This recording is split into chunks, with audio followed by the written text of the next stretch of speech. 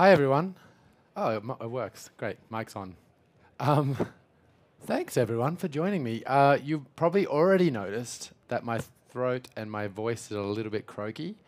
I did a 2-day workshop on Monday and Tuesday, and I'm not used to speaking for 2 days straight to other people. So if my voice cuts out halfway through, we're going to have a lot of fun just looking at slides. I'll do my best. So yeah, thank you so much for coming along. My name's Damian Brady. I am the Developer Advocacy Manager at GitHub. I am based in Australia. Did anybody come and see my colleague Mish Manner's talk on GitHub Copilot? Yeah, a few hands. You might be forgiven for thinking that GitHub is an Australian company at this point, because there's two of us here and we're both Australian. It's just coincidence. Oslo is kind of one of my favorite places to have events. It was NDC Oslo was my first big international event, and so I think this is number 5 for me. First time in about 3 years though, so I'm super excited to be back. And as always, I'm going to talk to you about DevOps today. Sometimes I talk really technical about the way you can construct your workflows for pipelines for your CI/CD. And sometimes I pull back a little bit and I talk a little bit about fundamentals and what is important with DevOps and things like that. And that's really what we're going to be focusing on today, rather than talking about specific technologies and things to actually solve these problems. We're going to be talking about how to address the problems themselves, and specifically how to know when stuff is not working and be able to come back to these fundamentals to work out what you can do to change what's happening in your organizations so that DevOps is a bit more effective. All right. Now, I've been talking about DevOps and dev process and things for about 10 or so years, a little bit more than that now. And in that time, I've spoken to a whole lot of different companies and a whole lot of different people, and I've heard a lot of cases where DevOps has done great things and it's improved people's software delivery processes. But I've also spoken to a huge number of companies and people where DevOps has been this thing that gets implemented and it goes terribly wrong and makes everybody's lives miserable, and it doesn't really improve outcomes very much. And this happens a lot. And you'd be forgiven for thinking if it keeps happening, then maybe DevOps is the problem, right? I'm going to argue today that DevOps can't be the problem by definition. And let me explain. So there's a lot of different ways that DevOps can be defined. I've always liked this definition from Donovan Brown, who has been at Microsoft for a long time. There's a couple of reasons I like this definition of DevOps. The most important one was that he was my boss when he wrote this definition, and so everything he wrote was perfect. But also, it's a really good definition, and it doesn't dictate what stuff you have to do. It talks more about the fundamentals of what you're trying to achieve. So it is that DevOps is the union of people, process, and technologies to enable continuous delivery of value to your end users. Now, whenever I present this definition, I like to focus on a few different parts of it. One part is the first bit, that it's a union of people, process, and technologies. It's not one thing. It's the entire ecosystem around how software is being developed and implemented and delivered in your organization. Both the technologies that you use, yes, the tooling can be important. Good tools can make your life much easier. And the process that those tools enable is really important as well, but the people are just as important. What commonly happens in organizations that are having trouble with DevOps is that the instruction to do DevOps comes from up on high, and the managers have been to a conference. Not saying anybody here is in this boat, but the managers go to a conference and they hear that DevOps is this thing that we absolutely must do, and so they go back to their organizations and they say, right, we are now doing DevOps. So as far as I understand it, that means that our engineers are now DevOps engineers, and other than that, nothing's really going to change. And so you get this instruction from up on high that now we're doing DevOps, but the people down below, they're not bought into this at all. They're just being told, well, now you have to build pipelines, you have to do deployments this way, you have to build your software in a repeatable way, no patches anymore, you've got to rebuild the entire application, and put it over the top of the old application. All of these things that they're not involved in the decisions behind how this is implemented. They're just told this is the way we're working. And that's where the people can not be a problem, but the people cannot buy into these DevOps implementations, and it means that DevOps just doesn't work. So, people, process, and the technologies. So if the people involved in your software delivery and software engineering do not believe in this, idea of delivering value on a continuous basis, it's just not going to work. It doesn't matter how good your process or your technologies are. Same thing goes for the process. Even if the people are great, if the process involves, before we get to production, we need sign-off from department heads in 6 different organizations, and they need to do a signature once a week, with the change advisory board, and so you have this great pipeline, but it gets stalled waiting until Brett is back from holidays. Right? So the process is failing you there. And again, technology is probably the least important part, to be honest. You can implement DevOps really effectively with your own scripts, right? But some really good tools make your life a lot easier. So there you go. That's the first bit: people, process, products. The other thing, which I think is more important, is the word value in here.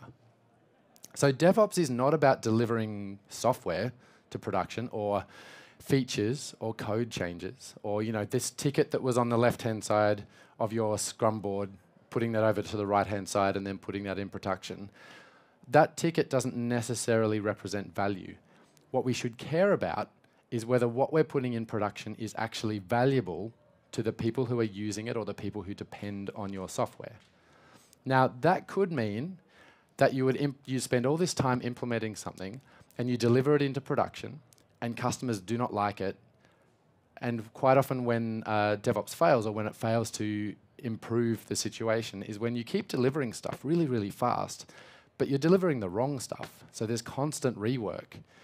You're delivering features that people don't want, or features that are not performing the way that you want them to perform. So unless you're focusing on whether what you're delivering is valuable, you're not doing DevOps really either. So when I talk about all these different areas and things that can fail, what I'm really getting at is that DevOps itself is aimed at achieving these goals, about delivering valuable stuff into production, using all of the people and the process and the products. But the definition of DevOps is that you are improving this by delivering value into production. Right? So if DevOps is not working in your organization, that's an implementation problem. It's not a DevOps problem. By definition, DevOps is about delivering value in a faster way to customers. Right? So if you are having trouble with DevOps in your organization, that's an implementation problem rather than a problem with the word DevOps or the definition of DevOps. Now at this point, some of you are probably thinking, great, Damian, you've successfully defended the word DevOps. Problem solved, right? Now I can go back to my company and say, turns out, DevOps is not working here, but it's because we're not doing DevOps properly, right? Problem solved. Obviously, no. Not only have I not solved any problems, I've probably made everybody feel worse, because if there are problems with DevOps in your organization, all I've told you now is that you're doing it wrong, which is the worst possible thing I can be telling you, right? That's not my intention. My intention is to highlight some areas where you can reflect on what's happening in your organizations and tie them back to the fundamentals behind DevOps, what DevOps is actually trying to achieve, and then make some changes in your organization so that you can pull everything back on the right track. Okay, great. So far I've successfully probably annoyed a few of you by telling you you're doing it wrong. Let's talk about what is actually involved in DevOps. So, who's seen a diagram like this about 1 million times when anybody talks about DevOps? Yeah, it's like the ubiquitous infinity of DevOps that everybody presents and then doesn't really explain a great deal. So, the idea with this this symbol is that you have your idea and you come up with your planning. You do all your planning. You have your ideas, the things you want to implement. You build them. You write your code. You do your tests, and then you ship them into production ultimately. And then when it's in production, You try to get feedback from your customers to work out whether what you've done is correct.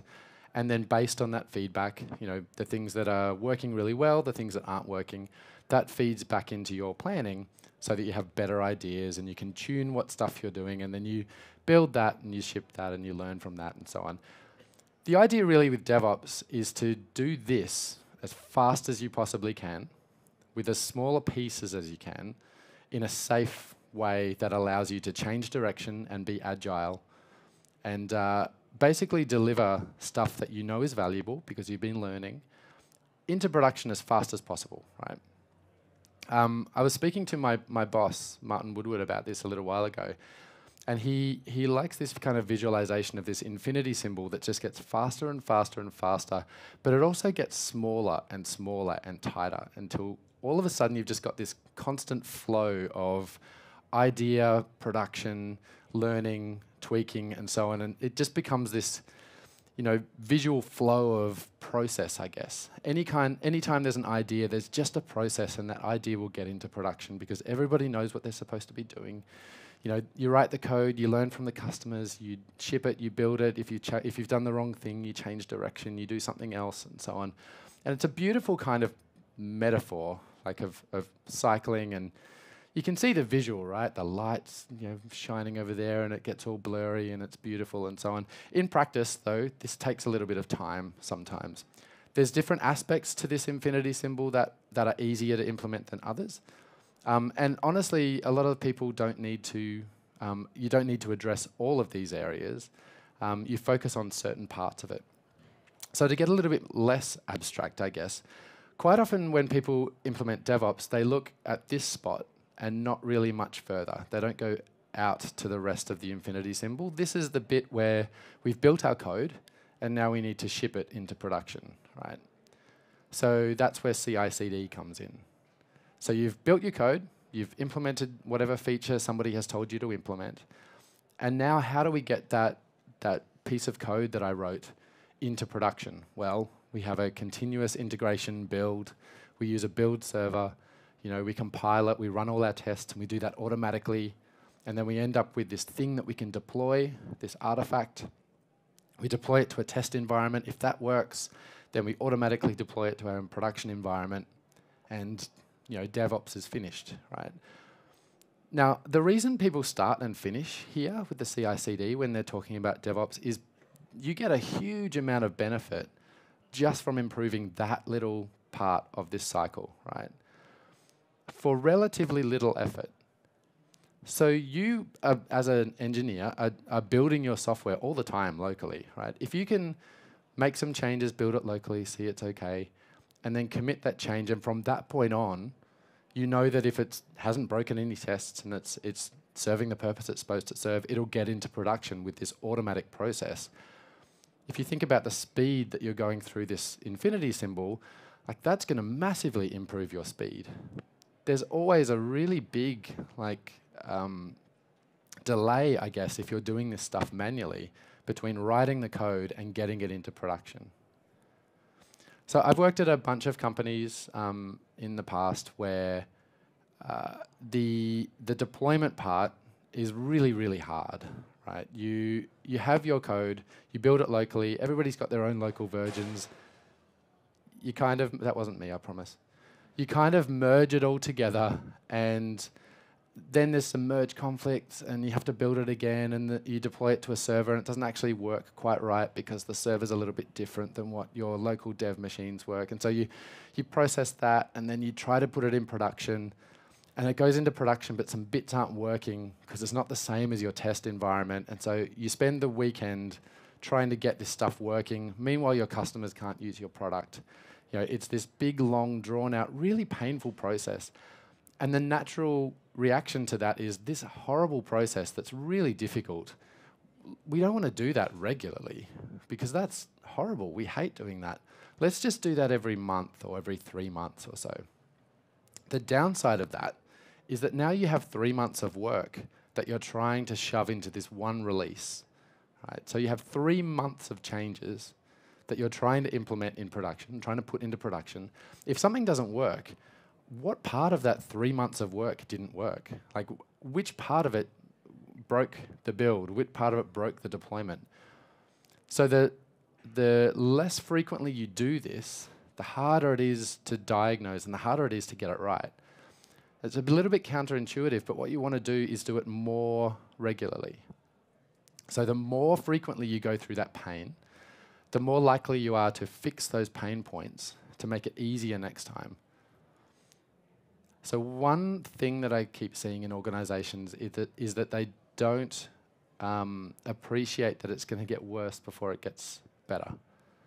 So when you start implementing DevOps, especially the CI/CD part, when you start implementing DevOps in your organization, it's really hard to start off with because the pressure to get this running really, really fast, deploying frequently and things like that, that pressure is really high, but to actually do it is really difficult. It's still just as hard as it was when you did it every 3 months. It's just now you're being forced to do it every week, right? You kind of got to push through that stage and fix the problem so that it gets smoother and smoother and smoother. The harder something is, the more you should do it. All right, I've talked enough about this slide. Let's talk a little bit about the fundamentals of DevOps and what that means for not just the CI/CD part, but what it means for that whole life cycle. So to work out what is going wrong in your organization when you've implemented DevOps and it's not quite working, we need to kind of step back to the fundamentals of what DevOps is and what it's supposed to achieve. The more I look into DevOps, the more I kind of gravitate towards the thought leaders, to use an overused term in DevOps. So these are the people who think about not the best way to build a Helm chart, but think about what's involved in DevOps and what our aims are and how we can actually achieve those aims at a broader level. There's 3 people in particular that I always refer to when I'm talking about any kind of DevOps fundamentals. And that's Dr. Nicole Forsgren, Gene Kim, and Jez Humble. Now, they're all incredible people who have published a lot of really useful literature around DevOps. What they talk about is, rather than the really specific things about, okay, here's how you should structure your application architecture to make the most of using Kubernetes and stuff like that. They don't really talk about that stuff. They talk about what is actually valuable in DevOps and how you get better performance and better outcomes with your software delivery. Now, some of the literature they've written a ton of stuff, but here are kind of my top 4 books. The most recent one is there on the left, which is called Accelerate.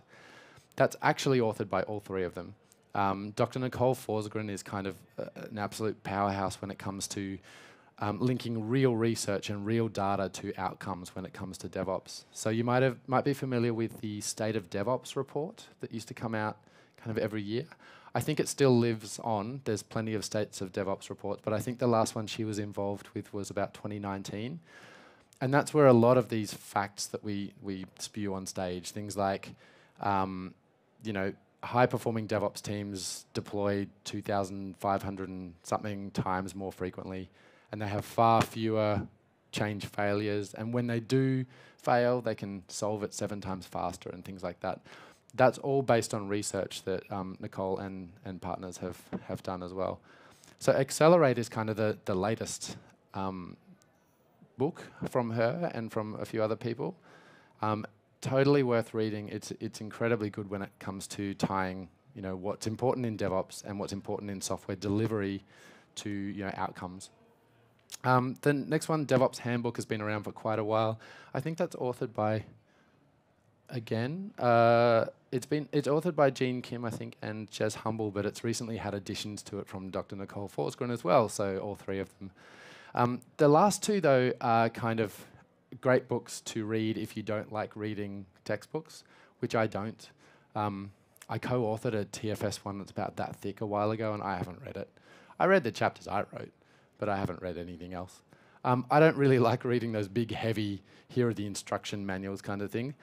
The Phoenix Project and the Unicorn Project are novels, they're stories. And they're really engaging. Sometimes they're a little bit too close to home. There's scenes in there about deployments going wrong and people staying up and blaming each other and things like that. And it feels a little bit PTSD sometimes. But they're really, really good stories. They're great to actually read. And from them, Gene Kim, who's the main author, came up with these 3 ways of DevOps, and in the Unicorn project, the 5 ideals. So the 5 ideals are these kind of 5 areas where he says these are the ideal scenarios for a DevOps practice, for a DevOps organization. And if you can reach those 5 ideals, you're doing a really good job. I'm going to actually focus on those 5 ideals to kind of talk through some of the fundamentals and what's important. So these are the 5 ideals that Gene mentions. There's locality and simplicity, focus, flow, and joy, improvement of daily work, psychological safety, and customer focus. So we're going to talk through all 5 of these. I was about to say all 3, but I'm jumping the gun. All 5 of these. And we're going to start with not the first one, but actually the first 3. Now, it would be horrible of me to say that Gene Kim got it wrong, because that can't possibly be true. But I kind of link these first 3 in together. They all kind of mean a similar thing in my mind. Let me explain. So locality and simplicity means that to do your daily work as an engineer or anybody involved in software delivery, you can do that independently without having to go out to somebody else in your organization to get them to provision a server for you so you can run your tests. Or I remember the first job I ever had, we wrote our software, and then if we needed any database changes, we would have to write a database change script and then take that to the DBAs, and then they would apply that to our test server on their own time. They had different priorities than us. That's fine. But it meant that there was no locality there. I couldn't just finish my job. I had to go and reach out to other people to get them to finish the job. Gene refers to this kind of as, I think he calls it the coffee index or the coffee value. Who's familiar with like the bus factor? Has anybody heard that term?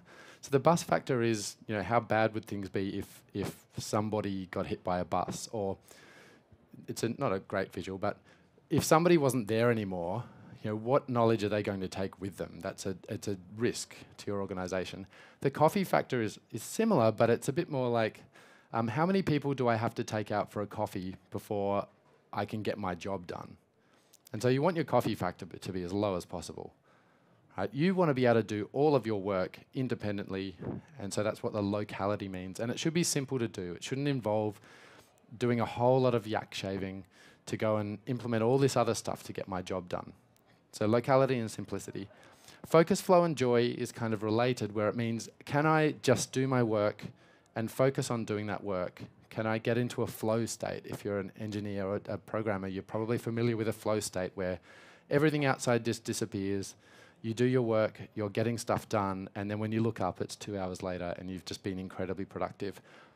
As much as possible, you should enable your teams to stay in that flow state. Not, I have to do this work, actually, that means I need to go and open this other project because that's a library that I'm relying on. I'll have to compile that one first so I can make that change and come back and, actually, that's this team over here. I need to go and talk to them to get this working and so on.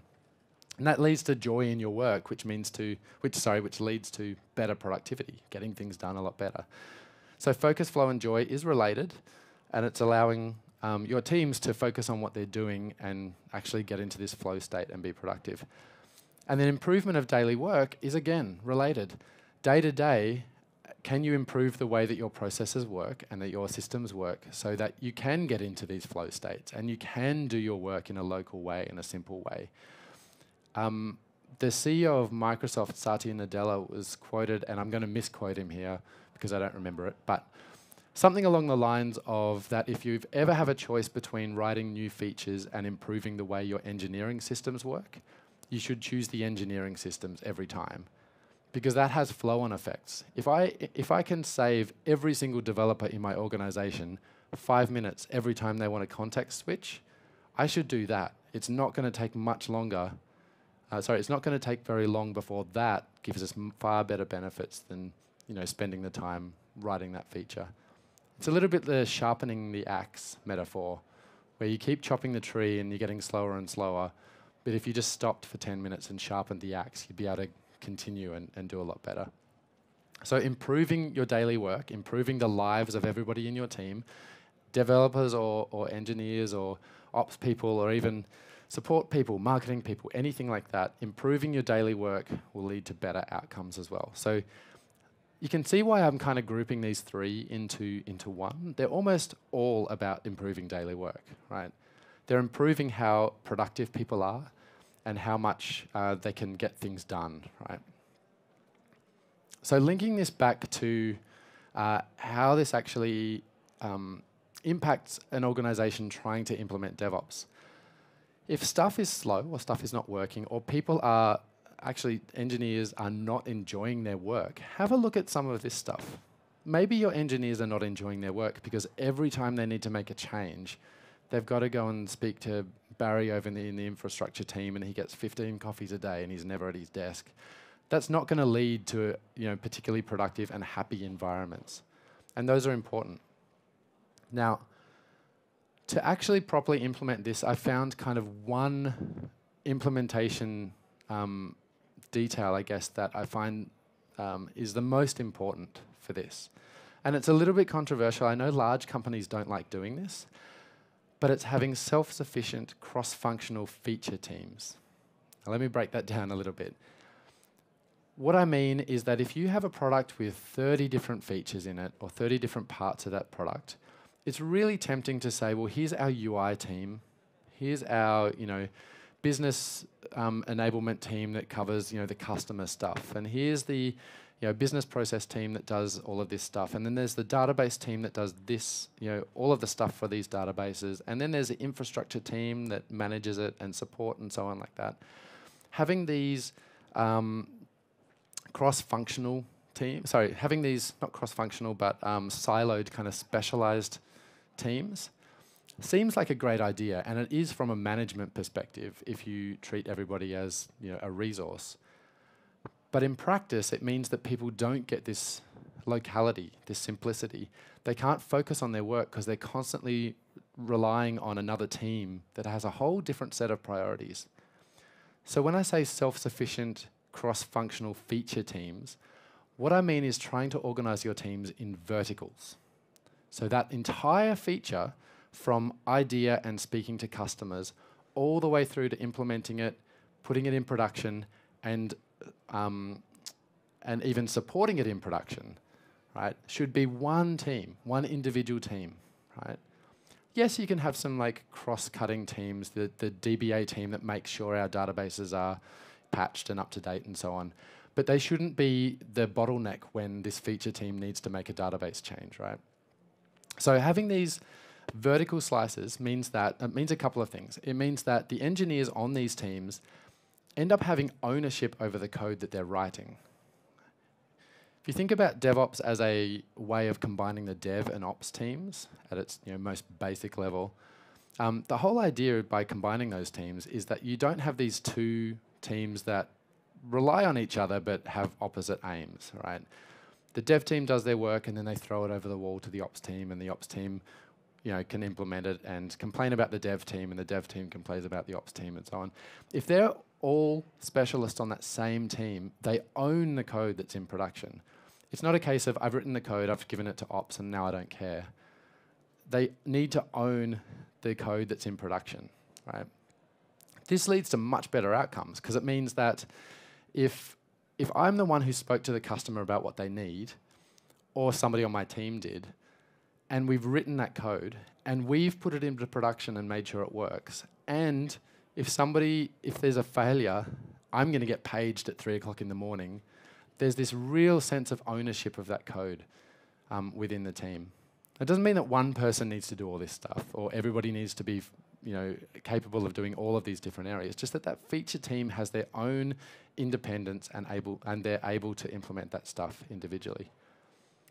If anybody's visited the Honeycomb booth, Honeycomb IO booth, there's a ton of these amazing stickers from, I think it says CEO Charity Majors.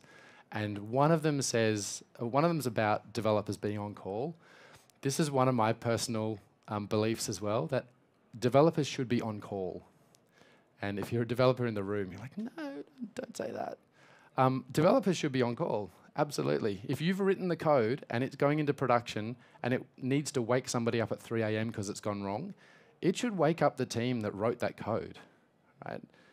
If not, then you don't have ownership over it. You don't have this, you don't get you don't get the ownership of the code, and you can just do your work, throw it over the wall, and you don't get these better outcomes.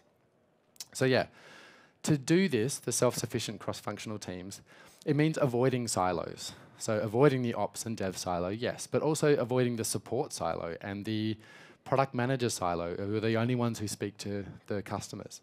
Avoiding those silos is super important. Avoiding specialized or common services teams is really important too, where you can. You should obviously have teams that make sure that your infrastructure is up to date across the board. If you're large enough, maybe you have some security teams that make sure, across your organization you're performing well with security. But security should be part of that feature team as well, right? So avoiding these common services team as like the team that does all the database stuff, right? There was a really good tweet I saw from somebody a little while ago saying, like, a common implementation is having a DevOps team in your organization. I'm not going to ask anybody to put their hand up to tell me whether they've got a DevOps team in their org, because that's usually embarrassing. But I saw a really good tweet from somebody saying, having a team that does all the DevOps is like having a communications team that does all the communicating. Right? It's not really the way it works. So avoiding those teams. However, these center of excellence teams are good. So you could have a DevOps team, and the DevOps team are the ones who have the expertise around the product and around the process, so they can help these feature teams work more effectively. Or maybe you have a center of excellence team for your databases, and they help the feature teams implement their database indexes or whatever we do these days to do that the most effective way, right? But they're not the ones who do all that work. They're the centers of excellence. All right. Let's move on to the next of these ideals, which is we're actually going to look at customer focus first, because I want to come back to psychological safety at the end, because I think it's the most important and most overlooked one. But we'll look at customer focus. So customer focus is about giving the entire organization, everybody who is at all responsible for the delivery of value to customers, gives them an overwhelming, like a single North Star, like a thing that they should always be focusing on. Now, for software to be really successful, I would argue that the customers have to be happy. Again, I keep going back to Charity Major's stickers, but she's got a great sticker that's been around for a while that says, nines don't matter if the customers aren't happy. So you hear about these like 5 nines of availability. 5 nines of availability for a product that everybody hates is not, it doesn't matter.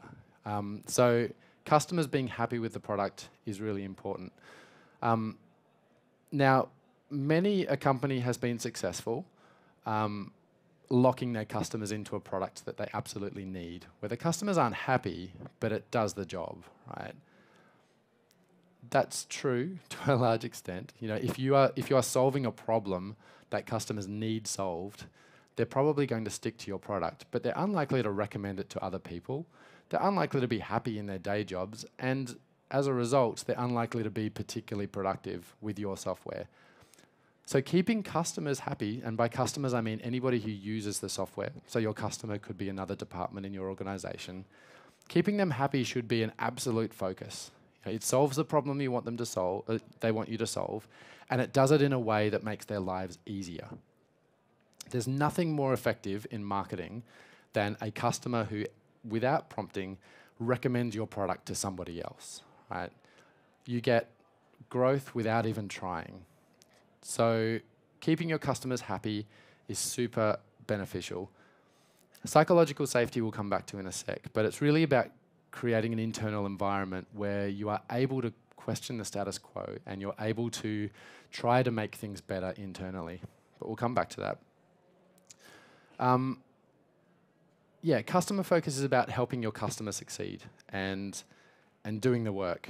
Helping them do their work so that their job is easier and they love the product that you've written for them. Some ways of doing that, which get overlooked a little bit in a lot of organizations, are to not get in the way of feedback. And I'm going to tie back to that vertical feature teams again. Quite often organizations have their dev teams and they have their ops teams, and then they'll have their support teams over here.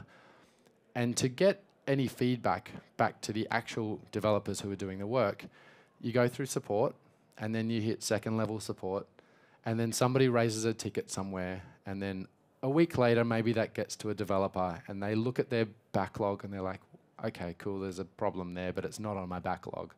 I'm not going to do that work. So what you're really doing is just putting barriers in the way of getting feedback about whether what you've implemented is actually valuable to your customers. And if you remember that the infinity symbol that we want to get through as fast as possible, we're putting a barrier between learning and the ideas in that case.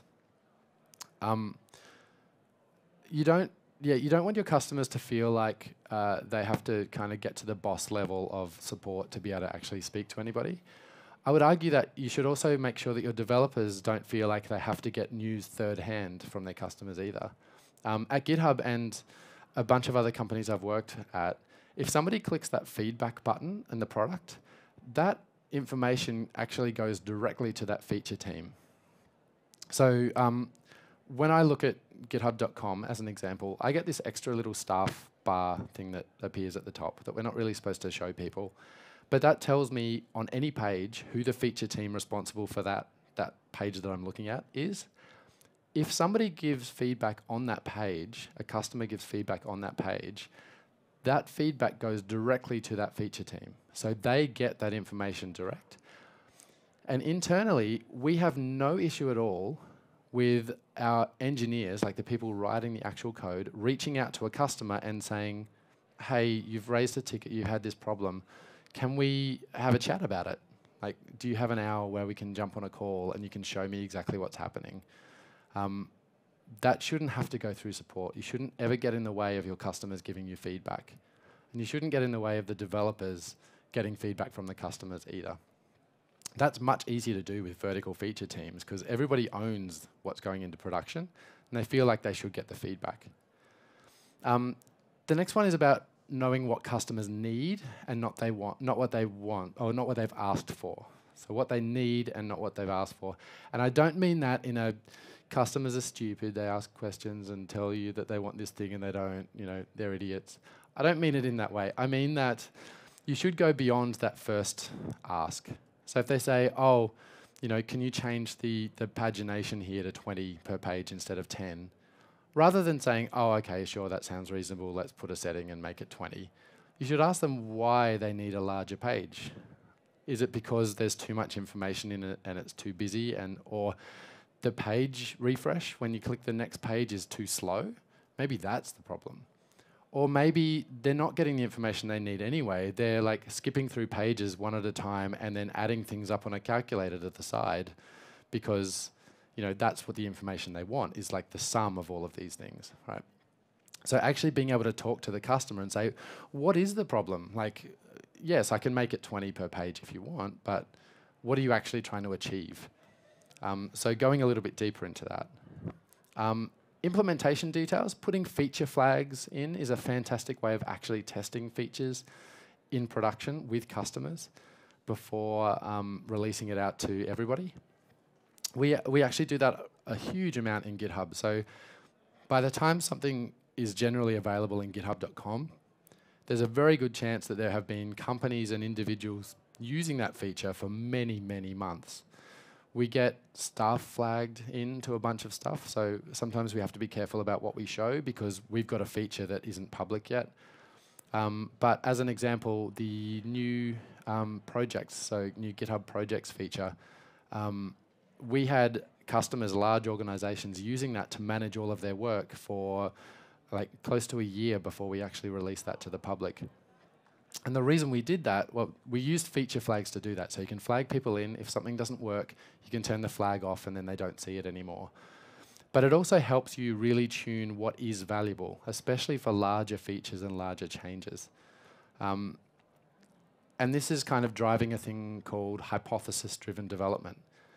So back in the good old days, I say good old days, back in the days of like waterfall development, right, where you sat there and you worked out what the customers are going to need in 12 months' time, and you worked out exactly what it was, and then you handed it to the developers and they did it, and then in 12 months' time you put it in production, and the customers were like, well, that sucks. Like, that's not what we wanted at all, right? That was kind of driven from a belief that what we planned really early on was what was needed. It was going to be valuable. Hypothesis-driven development is great for DevOps because it means that you can have a theory about what the customer wants, but you're absolutely okay to be wrong about that theory. Right? We, as an example, again, the project stuff, the team thought that having an iteration type as like a column type was something that you could do a different way. People aren't necessarily going to want that, like as a first-class citizen, an iteration of their projects. After speaking to a bunch of customers, it turned out that pretty much everybody wants that. Everybody wants an iteration because people work in sprints, or they work at least in these iterations of work. So the team was wrong, and they said, okay, well, in that case, we'll do it like this, and we'll implement that feature. Being able to deploy smaller and smaller pieces rather than these big 3-month blocks of functionality means that you can have these hypotheses and you can implement that and put it into production and then learn whether it is actually valuable or not. So hypothesis-driven development is a great way of working as well. There's a big difference between going away and doing 3 months of work and delivering it and the customer doesn't like it, and doing a week of work and delivering it and the customer doesn't like it. You can change direction really, really quickly. It's like agile applied at a much larger scale. All right. I mentioned hypothesis-driven development at the end because it's really important that you are able to fail. And this is a good example of where psychological safety can be really handy. So it comes up again and again, psychological safety, in the research from Nicole Forsgren and others as well, that psychologically safe organizations have better outcomes on a number of different metrics, including the delivery of software to customers, and including things like the revenue of the company that has these engineering teams. So to summarize that, if people feel like they're safe in their organization and trusted to make decisions, question the status quo, try things, the company itself will make more money. And I'm not just saying this as I bet this will happen. There's data behind this, right? Thank God for Dr. Nicole Forsgren, who puts all this stuff together and actually has these outcomes that you can put on your manager's desk. So psychological safety is really about allowing your team to fail, allowing them to question what's going on and try to improve your daily work and improve the status quo, and not punishing people, I guess, for making these suggestions, allowing some experimentation and some change. In practice, it's all about, like I mentioned, it's all about that, but it's all about being able to learn from your mistakes as well. So if you imagine an organization where there is a security breach, like something's been deployed and an API key's gone into production, or something's been disabled where it shouldn't have been disabled, but as an engineer who made that mistake, they're like, oh, I'm just going to quickly change that back and nobody will notice. But then they think, well, I really should do the right thing. And so they alert their management and say, look, this thing happened. I shouldn't have done it like that. I didn't realize that when I flicked this switch, it would do this thing and give us this security vulnerability. And the management tears them to pieces and says, this is completely unacceptable. They go to the media and say it was human error. Somebody did the wrong thing. That person's been let go. It will never happen again. That person's life is ruined, right? They're the one who made the mistake. But what happens then to the rest of the team is that they see that this happened, and if there is a mistake later on, they make a mistake, they're going to work really hard to cover up that mistake and make sure that nobody knows it happened, right?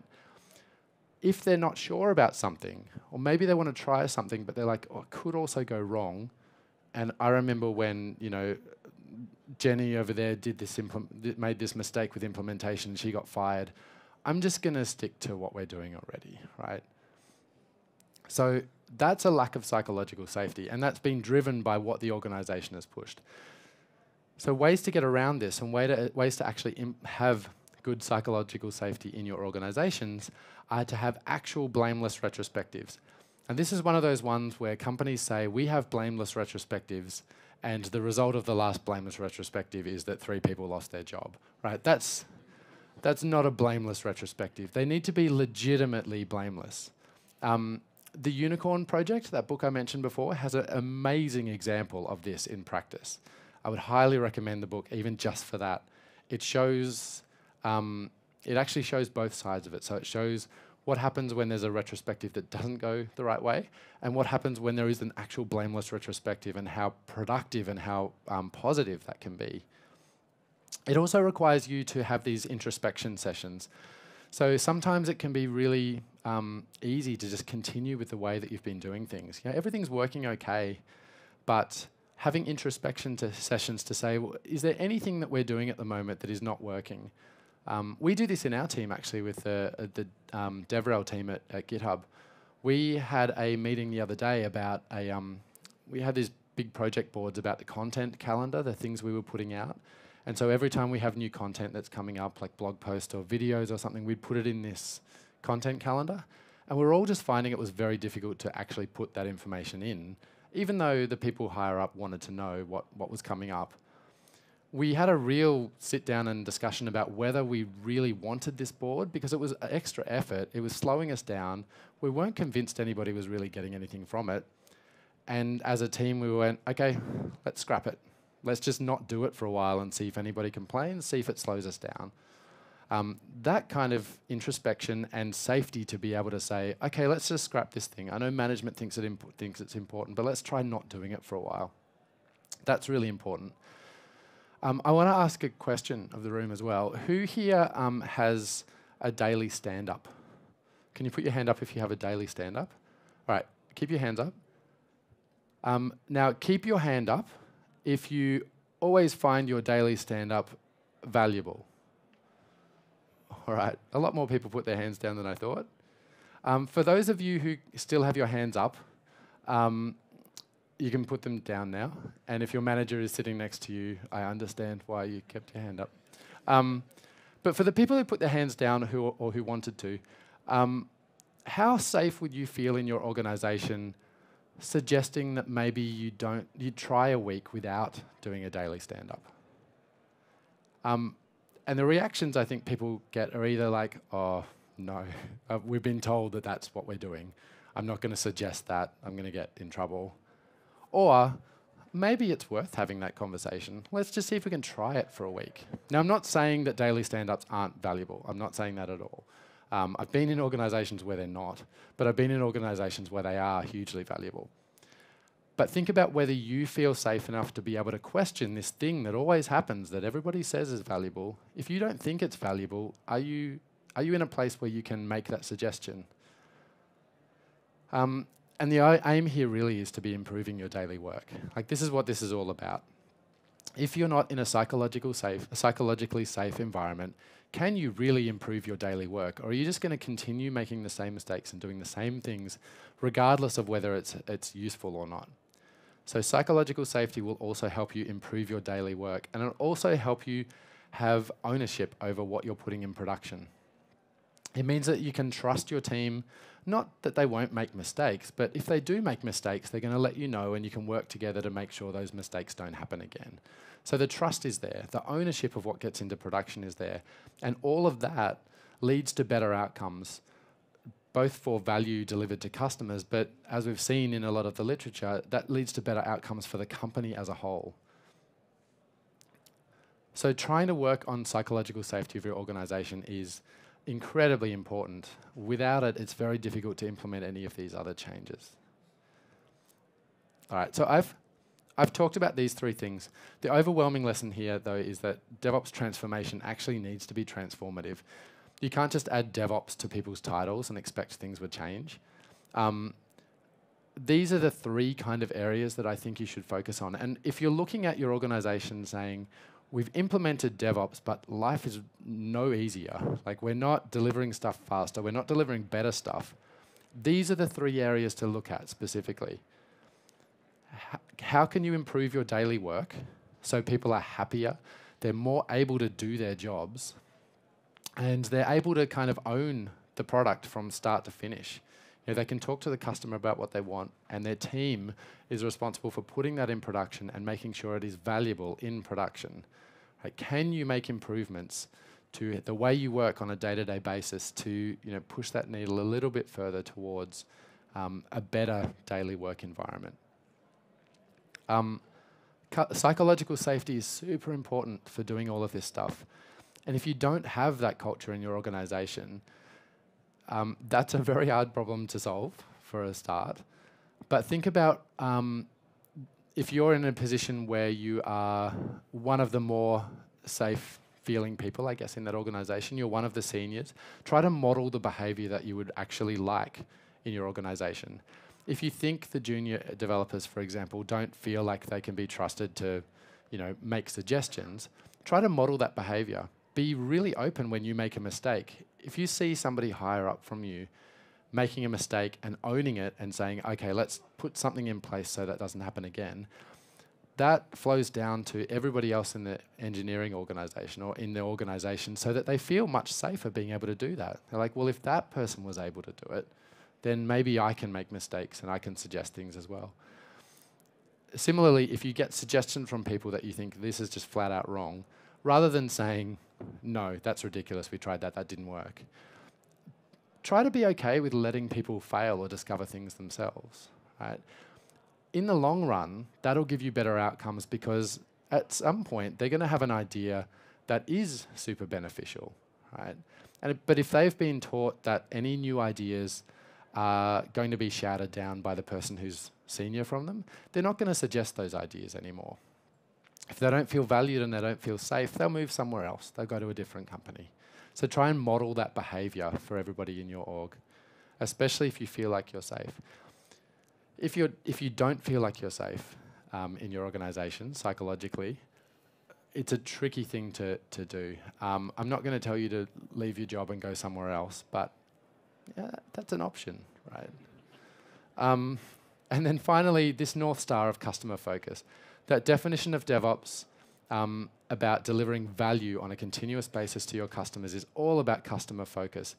Make sure that that is what you're aiming for, not how fast can I move these tickets across the board, but are these tickets valuable? And when they're in production, can we prove that they're valuable? Can we actually get the feedback from the customer to learn whether they're valuable, or are we just trusting we did the right thing? Right? Try to focus on what the customer needs or what the user needs. Right, I've said a whole lot of words. I haven't talked about any Helm charts or anything like that. I'm happy to do so if you really want to. Well, probably not Helm charts. I'm terrible at those. But I'm happy to talk about some more intricate details and details about individual environments. I'm around for the rest of the conference. This is the last talk I have until PubConf on Saturday. So feel free to reach out to me. The easiest way to get hold of me is Twitter. I'm on Twitter about 28 hours a day. If I'm not on Twitter, it's because the plane doesn't have Wi-Fi or I'm asleep. I have a 2 and a 4-year-old though, so the asleep part is only a couple of hours a day. But definitely reach out to me.